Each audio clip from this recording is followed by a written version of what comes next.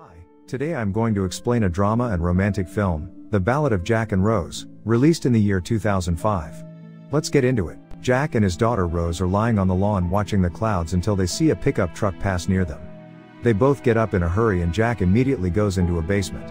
He grabs a shotgun and goes out to meet Rose again.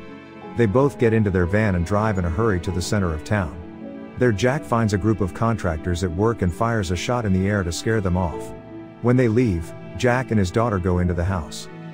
Jack starts writing "swamp" on one of the walls while explaining to his daughter that the corrupt government only intends to displace people like him from the communities and build hundreds of artificial houses. Jack and Rose return home for lunch, but before eating, Jack calls his friend Matthew to complain about what happened earlier. Then, a montage of Jack and Rose makes it clear that they are environmentalists living apart from society. Father and daughter hang out relaxing on the couch until Jack asks Rose if she has considered living with someone else in the house. She gets angry and leaves immediately. Jack follows her to her treehouse to comfort her, but she won't stop crying. At that point, it is revealed that Jack has a terminal illness that Rose is not quite coming to terms with. Rose tells her father that if he dies, she will end her life too, but Jack replies that her life would have been meaningless if she makes a decision like that.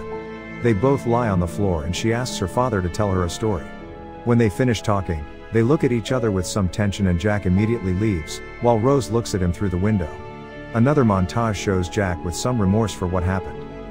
Jack parks his car outside a house and then goes downstairs to knock on the door, where he is answered by a woman who tells him to go downstairs to meet the person he is looking for.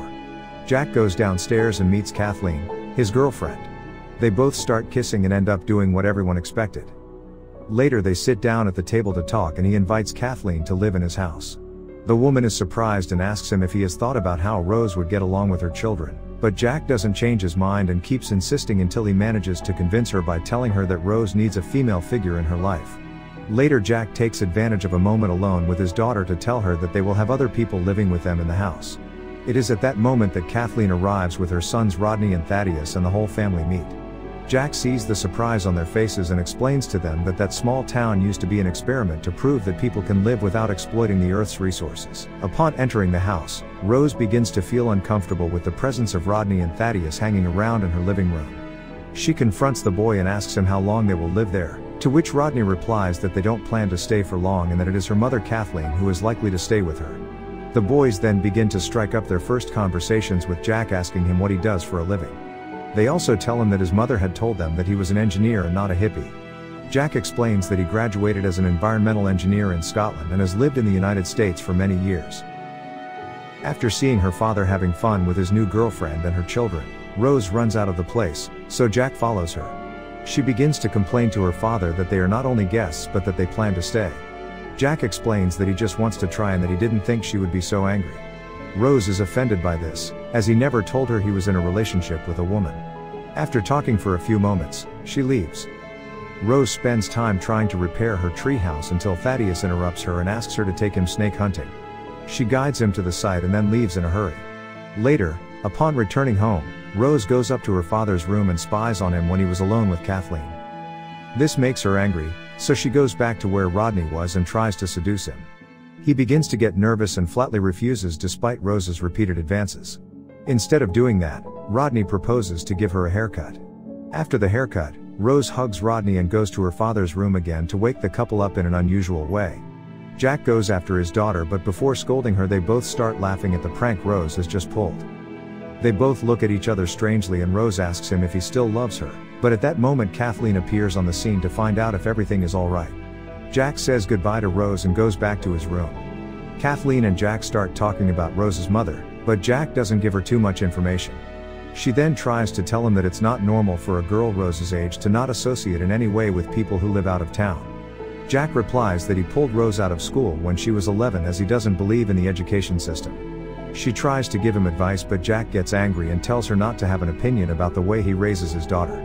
Kathleen apologizes and the two reconcile. The next day Rose comes out of her room for breakfast and dresses very differently than usual. When the whole family sits down at the table, Rose asks Thaddeus what his plans are for the day, to which the boy replies that he is going out to look for work. She asks if she can accompany him, but Jack gets jealous and tells her that she's not going out anywhere dressed like that. Rose meets Gray, one of her father's suppliers. She greets him in a friendly manner and tells him about Kathleen, who appears at that very moment and introduces herself. Then he is alone with Rose, who asks him for his first kiss and tries to seduce him. But Gray tells her that she is not like that and that her first kiss should be romantic, and recommends that she do it with a person she really loves. Later, Rose and Rodney travel by boat at full speed to get off the island and look for a friend of Rodney's. She asks him if he ever thought about suicide, and Rodney jokes that he would rather be the one to end his life. She asks him if he has ever thought about suicide, and Rodney replies that he has, but jokingly replies that he would rather be the one to end his life himself. Rose replies that she will end her life as soon as her father dies, since at that point she will no longer have any reason to be alive. Back at the house, Rodney's friend introduces herself as Red Berry and gives them some candy she smuggled in. She then reads Rose's palm and tells him the meaning of her name.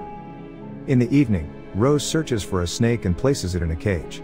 While returning home, she sees Thaddeus doing adult things with Red Berry and they stare at each other.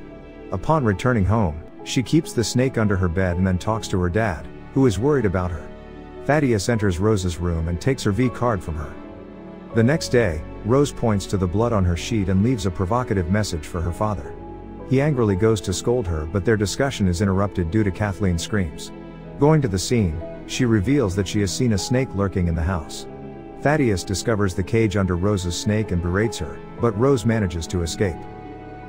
While trying to take down the snake, Jack is interrupted by a man named Marty Rance, who is a businessman who wants to do construction on the island. Jack comes out and shows his displeasure at this, so he threatens the man. Thaddeus appears on the scene and lights a cigarette. Jack is enraged by this and tells him that he wants him and his whole family out of his house in less than a day. The young men organize a psychedelic trip outside the house. Jack arrives on the scene and joins in. Rose starts talking about the island and projects some images of what Jack's life used to be like in his youth. Thaddeus approaches Rose and tries to kiss her, which leads to him and Jack starting to fight. Thaddeus falls out the window of the place and is badly injured. Kathleen finds him and he tells her that Rose was the one who set the snake free to try to murder her, so Kathleen is furious and hits Rose. Thaddeus is treated by medics at the harbor and Rose apologizes to Rodney for everything that happened. He tells her that she is just an innocent mind exposed to a life that would lead anyone to perdition, so she tells him that she must get out of that place so she can escape the madness that is consuming her, but Rose tells him that she can't leave her dad alone. The two say an emotional goodbye and Rose gets into Jack's car. He asks her why she did the snake thing, but Rose gets angry since her dad doesn't understand her, so she leaves. She arrives at one of the houses Marty is trying to build on the island and spends the night there. The next day he goes to look for her to reconcile, and after talking for a few seconds she breaks down in tears and asks him to forgive her for everything that has happened. After talking for a few moments, he suddenly gets up and tells his daughter that he is going to do something to change things. He returns home and offers Kathleen money for her and her family to leave. He writes her a check for $15,000, but she asks him to raise his offer, so Jack signs a check for $20,000 and she accepts. As Jack leaves, Kathleen begins to cry inconsolably. Jack returns to where his daughter was and spends the night with her in one of the houses built by Marty. After dinner, they both go to bed and begin to talk about everything that changed in their lives, but in a deep moment, he and his daughter kiss. Jack immediately pulls away and starts cursing himself. The next morning he wakes up in shock from what happened the night before and climbs into a machine to destroy the house that symbolizes his memories. Later, they go to Marty's house and begin to negotiate the sale of the island, but Jack surprisingly breaks down in tears, and Marty does not want to take advantage of the situation to buy the island, so he asks Jack to come back when he is better. As they leave Marty's house, Rose begs her father not to sell the island, but he tells her that he can no longer keep her locked up living under his ideologies. Arriving home again, Jack begins to deteriorate and says goodbye to his daughter, only to die seconds later. Rose prepares the whole place to burn down the house and end her life with him, but at the last minute, she changes her mind and leaves. 2 years later, she is part of another commune and reinvents her life. The end. Thanks for watching. Please like, subscribe, and click the bell icon to get new movie recaps.